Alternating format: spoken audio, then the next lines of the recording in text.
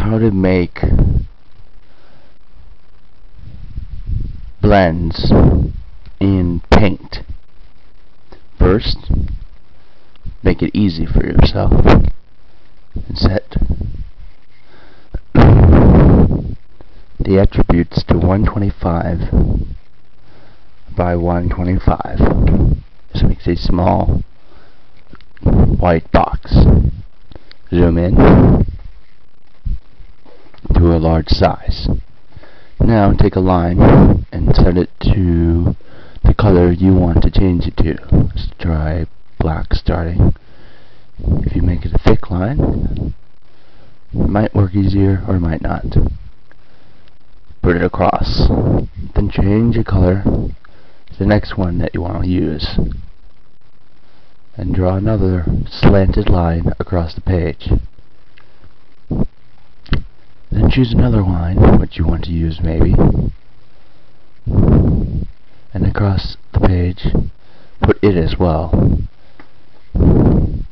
Choose the last line, or as many lines as you want, really. And put it across the page. Now,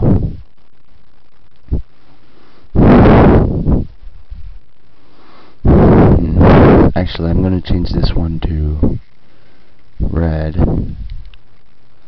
Alright, now that you have your lines across the page, to hit the fill bucket and fill in the appropriate boxes based on the colors you use to make the lines.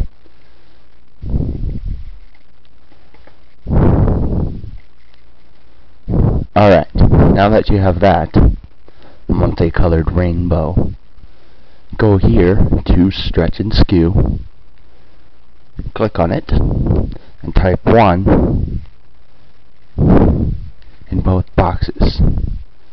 Oops, not in both, I'm sorry.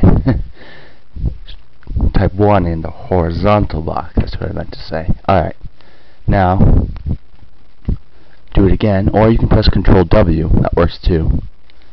Press 1.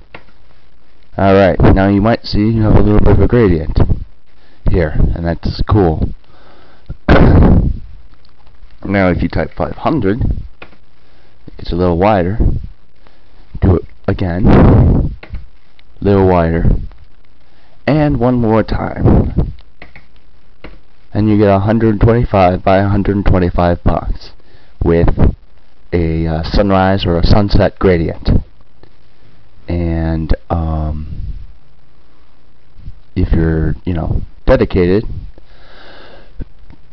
or you want a better effect, if you set the color properties to 16 dpi or higher, then you'll get a better background graphic without all these little lines here. My computer to use the hypercam can't support that, so that's the reason why it's using these lines here. Yep, and that's how you do color blends in Paint, yeah. So, one less reason why you need to buy Photoshop. I'm not saying that Photoshop's bad, but, if you don't want to spend money, and you want to make a color blend, well, here you go. Enjoy!